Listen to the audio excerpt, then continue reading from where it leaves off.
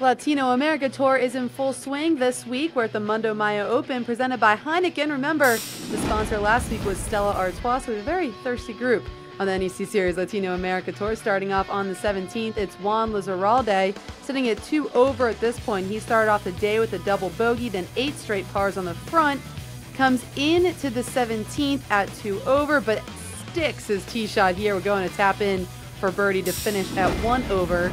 Good enough for a tie for 46. Zach Blair now also sitting at 2 over at this point. He started on the back 9. Coming off birdie on 5. He drains that one to also finish at 1 over.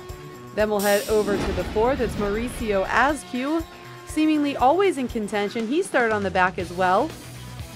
Remember, he's sitting 7th on the money list currently, fighting for one of those top 5 spots at the end of the season. Will turn into full Web.com Tour cards. This for birdie to get to 2 under par, and that's where he would finish his day. He's sitting in a tie for 11th.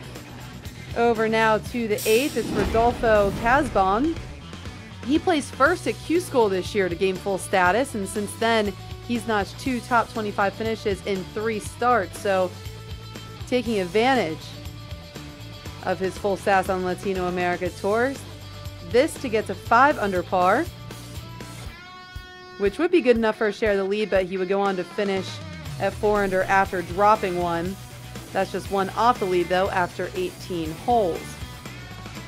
Over to the 9th, it's Tommy Cocha from Argentina. He actually won this event back in 2012, so it should be no surprise to see him at the top of the leaderboard, sitting at 4 under at this point. This is his last hole of the day, his second shot on the 9th, as he leaves himself about 3 feet here for birdie and to grab a share of the lead.